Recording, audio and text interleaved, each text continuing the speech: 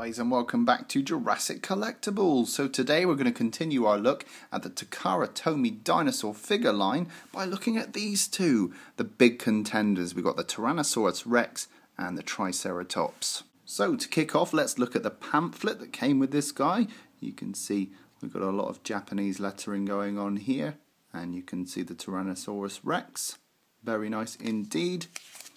And then over here we've got the rest of the Takara Tomy line. You can see we've got the Triceratops, the Stegosaurus, the Allosaurus, the T-Rex and the Spinosaurus. We have already reviewed these three, so if you want to check out the videos, check out the links down below. We've got the Triceratops here, looks really interesting, and then you can see we've got some more Japanese lettering, same on the reverse. And again, this is just the rest of the line. We haven't picked up the Tyrannosaurus skeleton yet, but if you guys feel like you want to see this one reviewed as well, do let us know in the comments below. So I'm really excited to get these two out of the packaging and put them on display next to each other. As you may know, they both lived in the Cretaceous period and were involved with scraps. We know that because we've found evidence in the fossils. So that's really cool, and it'd be great to see these next to each other. Let's kick off with the Triceratops. As with all of the Takara Tomy dinosaur lines that we've reviewed, they come in parts, which is half the fun because you have to build these guys. And you can see here we've got the body of the Triceratops with 3 legs attached. We've got 1 separate leg. We've got the upper and lower jaw, and then we've got 2 horns. The Triceratops also comes with this really nice display base, complete with peg holes for his feet. And you can see there's a nice little gold plaque at the front there in Japanese lettering, and it's translated underneath says Triceratops. Really, really nice. All that remains is to get this Triceratops assembled and on his base.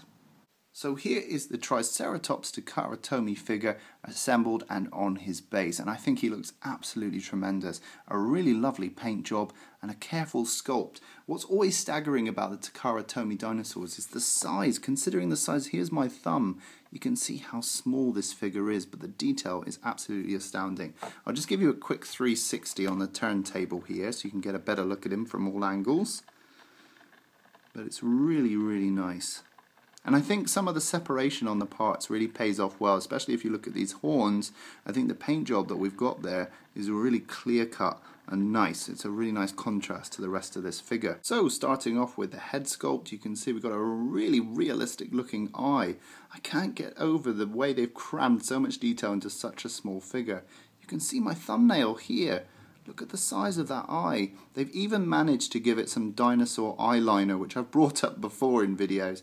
But it really does make the eye stand out and look very naturalistic. I think it also creates that simulation of like the shadow that you get when you've got harsh sunlight coming down on the eye. It creates that little shadow across the eyeball, and I think that's what it is. It just really seats the eye and makes it look very realistic.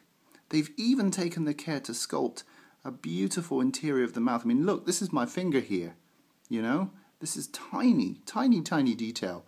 So it's absolutely staggering that they've got this amount of detail into their figure. Lovely weathering on all of the horns, a really nice little paint job, and some nice airbrushing going on. Look at this, you know, the way you've got some nice contrast going on around the frill, got some nice little mixes of green and sort of a greyish beige as well. It's just absolutely fantastic. Really like this one.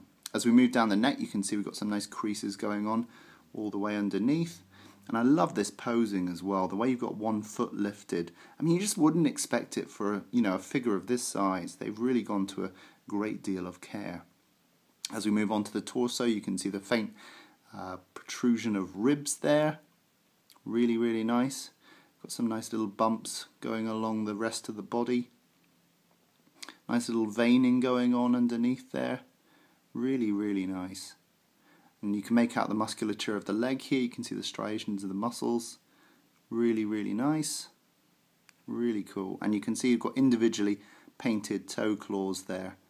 I think they might have missed off a couple, but to be honest, when you're dealing with something this size, you can't really hold that against them. Again, really nicely sculpted tail with some nice striations sculpted in.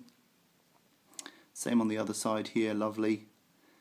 Really nice mix of colours. You can tell they've really been careful with the airbrush. You've got some really nice sort of, delicate mixtures of a sort of a lighter cream and then this sort of bluish grey. I'm just going to take him off his base a second because he wants to come off, and we can just get a closer look. Really sort of elephantine skin going on here. Really, really naturalistic. And I love the contrast of this bluish grey into this sort of light beige. Really, really nice. Lovely creasing going on. I mean, for something of this scale, this really is staggering. So these really are worth a look if you haven't seen these already. And then as we move back onto the head, again, probably the eye on this side isn't as good as the one on the other side.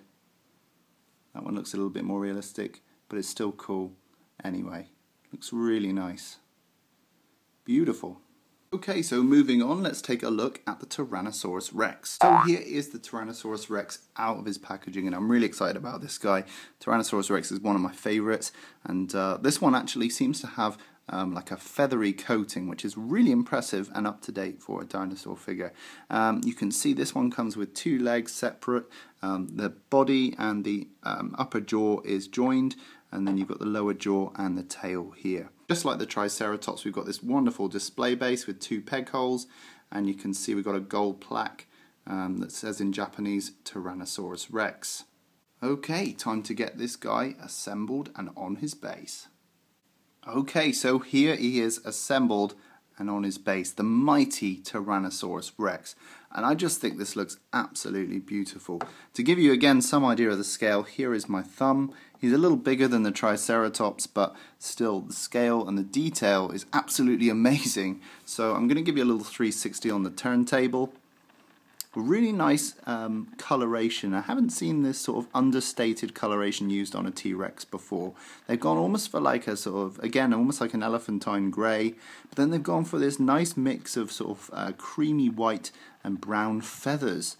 And it's a really bird-like look. It feels very much like an ostrich or some kind of big bird. So that's really cool. Okay, let's take a closer look at this guy. Okay, so starting off with the head sculpt, I would say the eye isn't as good as on the Triceratops. It just doesn't look as realistic, but it's still very nice indeed. Unfortunately, we've got a little bit of blobbing with the paint on the lower jaw there. You can see the teeth, the white has kind of blobbed together, so there's a little bit of a paint flaw on mine, but that doesn't mean that will happen on yours. What I do like is the sculpting here in the corners of the mouth, where the flesh is here joining the two jaws together. And again, the interior of the jaw has been carefully sculpted and painted in a range of pinks, so that's really nice. As we move down the neck, you can see we've got some nice creases there, and you can see the start here on the top of the head of the feathers running down the back, and that is absolutely fantastic to see on a dinosaur. That kind of accuracy is always really appreciated. Again, as we move down to the arms, you can see we've got some more feathers around here. And you can see we've got some nice sort of membrane-like flesh joining up with the arms. So I suppose here what they're suggesting is that this dinosaur might have had like a winged feathered membrane. So I'm assuming this is quite up to date with some new theories about the Tyrannosaurus Rex. I think that's cool to see. As you can see here, we've got some nice scaling going on underneath the torso there and the belly. Got some nice tense lines of skin. You can see the rib cage protruding through, and again you can see this lovely line of feathers coming down the top of the leg there. Really nice musculature there. You can really see the tendons and the muscles flexing, and they've got a really nice contrasted foot. Now this to me again very bird-like. If you look at birds, their feet always contrast their leg. It's like a really dark sort of weathered look to their feet, and that's really cool. They've stuck with that idea here on the Tyrannosaurus Rex. You can see they've painted the claws individually with this nice glossy black, as they have on the hands. A really, really nice bone-like feel. And then as we move down here to the tail, you can see there's some nice creases behind the leg there, and some nice striations running all the way along the tail. And then as you get to the tip, we've got this lovely bunch of feathers on the end. A lovely sort of plume coming off at the end. Really, really nice, and a lovely gradient from this sort of beige into this like sort of almost like a reddish brown.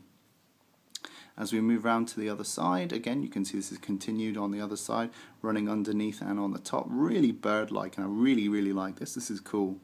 And then as we move into the leg here, you can see the muscles are really obvious on this side, tensed up. And you can see here again on the lower limb, really nice and tense. And again, you've got these really bird-like feet. This one looks like it's more like it's peeling off the ground. Really, really nice.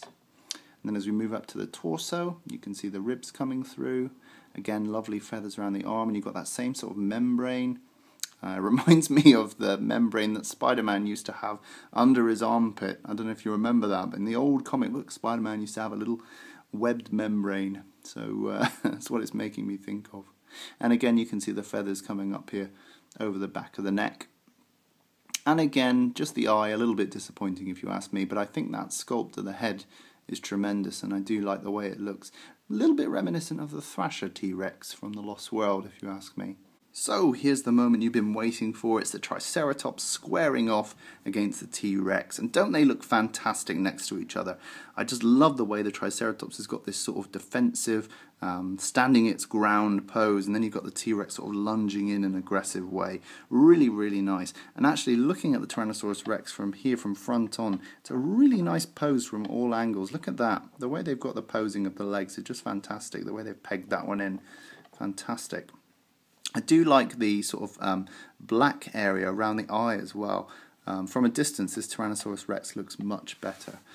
I just think they look great next to each other and are going to display lovely on my shelf. So, to give you some idea of the scale, let's bring in the tape measure. So you're looking at about 3.5 inches for the Triceratops there, which is about 9 centimeters long. And then in terms of his height, you're looking at about 2 inches, which is about 5 centimeters tall. And then with the T-Rex, let's bring in the tape measure again. You're looking at about 5 inches long, which is about 13 centimeters. And in terms of his height, you're looking at about 2.5 inches, which is about 6-7 centimeters. Scale comparison time. Let's bring in the Schleich Pentaceratops, and this one has been recently reviewed on the channel, so if you haven't seen the video for this one, the link is down below. But you can see here the Tyrannosaurus Rex and the Triceratops are dwarfed by this figure, so it gives you a good idea of the scale. And let's bring in the Schleich Tyrannosaurus Rex. I don't know if he's going to fit in frame, but it just gives you an idea of the scale there. They kind of come up to sort of just around his knee.